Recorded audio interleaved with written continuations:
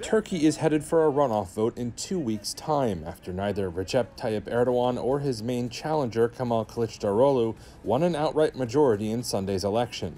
The results reflect the deep polarization in a country at a political crossroads.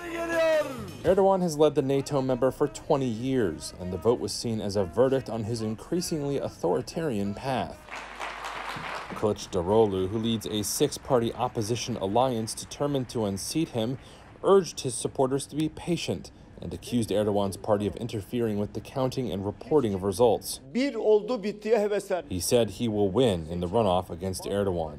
Erdogan performed better than pre-election polls had predicted. He appeared in a confident and combative mood afterward, addressing his supporters in Ankara. He claimed to be millions of votes ahead of his competitor, but stopped short of declaring an outright victory.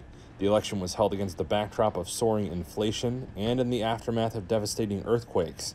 Now the country of 85 million people faces 2 weeks of uncertainty that could rattle markets. The question of who eventually becomes Turkey's next president will reverberate well beyond its borders.